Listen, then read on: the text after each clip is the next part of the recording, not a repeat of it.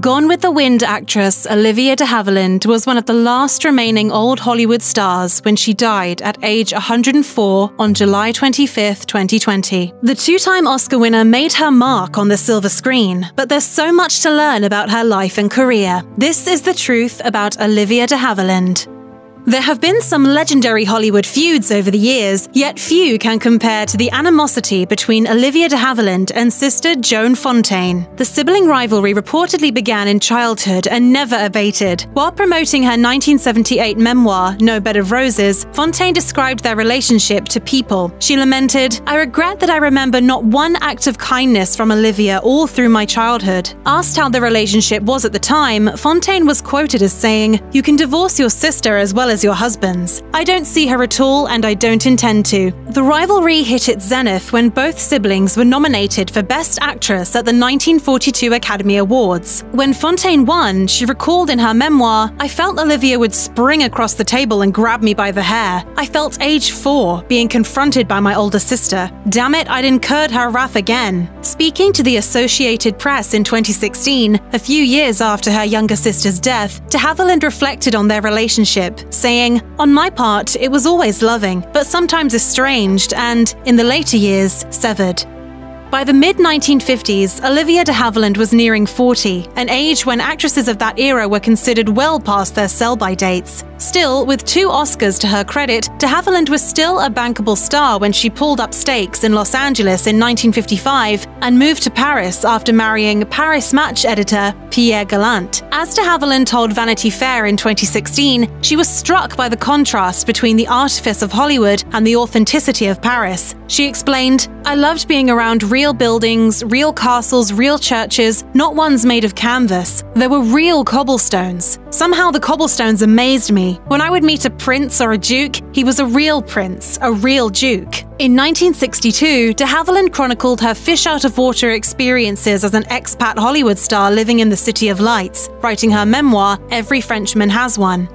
Gone with the Wind brought Olivia De Havilland her first Oscar nomination for Best Supporting Actress at the 1940 edition of the Academy Awards. Also nominated in that same category was Hattie McDaniel, who played the kind-hearted character of Mammy. When McDaniel received the award, she made history as the first person of color to ever win an Oscar. De Havilland's initial reaction to McDaniel's historic win was extreme disappointment. She told Entertainment Weekly in 2015, "When I returned home on Oscar night, age 23 and the loser of the award, I was convinced there was no God." However, De Havilland was later able to put her loss in perspective and even came up with a rationalization to explain it. She was simply nominated in the wrong category and should have been up for Best Actress. As she told Entertainment Weekly, "About 2 weeks later, I woke up and thought, oh, how wonderful, I wasn't a supporting actress, and Hattie was, and she won. Those blessed voters were not misled for 1 minute. I'd rather live in a world where someone who is a supporting actress wins against someone who, instead, is a star playing a starring role. There is a God after all."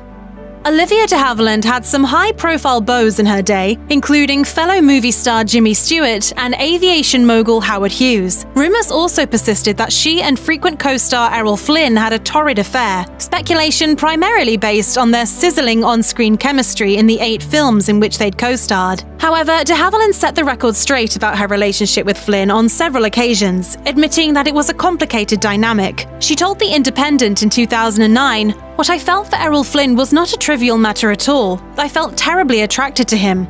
And do you know, I still feel it. I still feel very close to him to this day." She elaborated that same year in an interview with The Telegraph, admitting, "We did fall in love, and I believe that this is evident in the screen chemistry between us. I have not talked about it a great deal, but the relationship was not consummated. Chemistry was there though. It was there." By the early 1940s, Olivia De Havilland had grown frustrated with the roles coming to her. Within the Hollywood studio system at the time, actors were forced into exclusive contracts that controlled every aspect of their lives. As De Havilland told The Independent, "You were a great celebrity, but also a slave. Whatever private life you had left to you didn't belong to you but the studio publicists." In 1943, De Havilland stood up to the Hollywood establishment by suing Warner Brothers under California's anti-peonage law. De Havilland, whose father was a lawyer, explained the situation that she faced with her lawsuit, saying, "Everyone in Hollywood knew that I would lose, but I knew that I would win. I had read the law. I knew what the studios were doing was wrong." The court sided with De Havilland. The California Court of Appeal ruled she couldn't be forced to work beyond 7 years of her contract, and the ruling became state law. She told The Independent, "From then on, I could choose my own material and play roles that really interested me. Very soon after my victory, To Each His Own came along and brought me not only my 3rd nomination for the Academy Award, but also my 1st Oscar." While Olivia De Havilland never acted on her attraction to co-star Errol Flynn, one of her first real romances was with fellow movie star Jimmy Stewart. The two actors dated for a couple of years, but broke up before Stewart enlisted in the US Armed Forces in 1941. When Stewart returned to Hollywood after World War II, his first movie role as a civilian was one that would become one of his most iconic, George Bailey in the holiday classic It's a Wonderful Life. As De Havilland told People, she was offered the role of George's wife Mary, but turned it down. "Why don't you kiss her instead of talking her to death?" Want me to kiss her, huh? De Havilland explained her decision in an interview with People in 2016. "It would have meant playing opposite Jimmy Stewart, home from the wars. I knew it would be awkward to work with him because of our many months together in a sort of high school pre-war romance, which came to an end." She also described Stewart as, quote, "a very complex man who revealed himself to very few people." Victoria Amador was reportedly just 13 years old and living in rural Wisconsin when she sent a fan letter to Olivia De Havilland. A few weeks later, a letter arrived with a French postmark containing an autographed photo of De Havilland as Melanie Hamilton Wilkes. Amador and De Havilland continued corresponding for decades, with Amador eventually asking if she could visit the actress in person, but De Havilland continually turned down those requests. Amador went on to earn a doctorate in creative writing and American literature, becoming a university professor. While teaching in Edinburgh in the mid-1990s, she finally received the response she'd been hoping for, when De Havilland invited her to visit her Paris home. At that point, they'd been corresponding for 43 years. As Amador told the newspaper, she met with De Havilland 4 more times over the ensuing years, sipping champagne and snacking on canapes during chats that lasted for hours. Amador informed De Havilland she planned to write a book about her life, and the actress did not object. The resulting book, Olivia De Havilland, Lady Triumphant, was published in May 2019.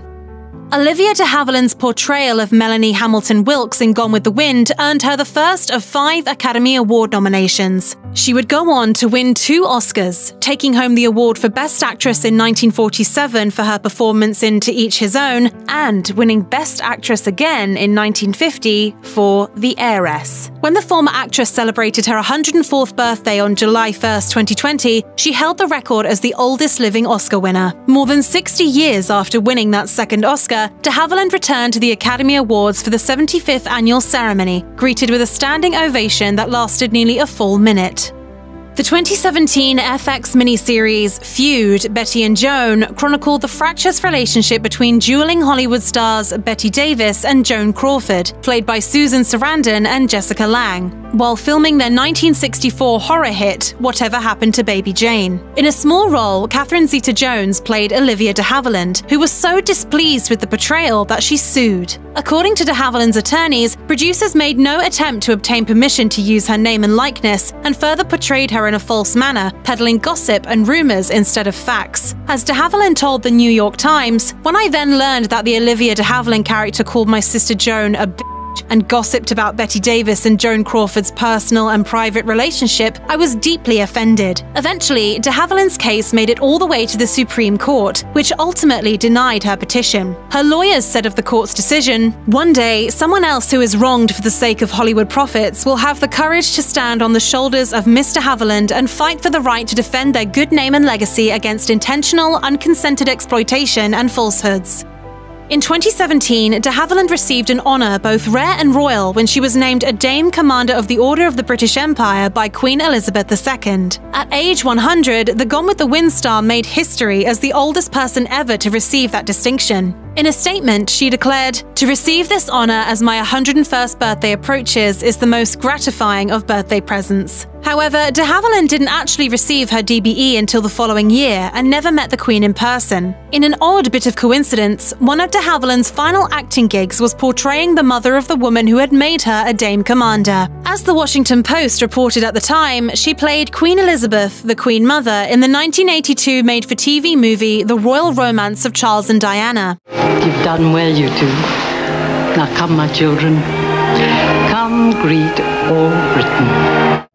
Olivia De Havilland was certainly not a typical centenarian. In 2016, the actress told Entertainment Weekly that she was eagerly anticipating her milestone 100th birthday. "Oh, I can't wait for it. I'm certainly relishing the idea of living a century. Can you imagine that? What an achievement." As one of the golden age of Hollywood's last remaining stars, De Havilland clearly refused to slow down as she got older, earning praise from peers and making headlines until her death of natural causes. The movie icon previously shared her thoughts on what she'd like her final moments on the planet to be like while taking Vanity Fair's Proust questionnaire back in 2005. She declared, "I would prefer to live forever in perfect health, but if I must at some time leave this life, I would like to do so ensconced on a chaise lounge, perfumed, wearing a velvet robe and pearl earrings, with a flute of champagne beside me, and having just discovered the answer to the last problem in a British cryptic crossword." We sincerely hope she got her wish.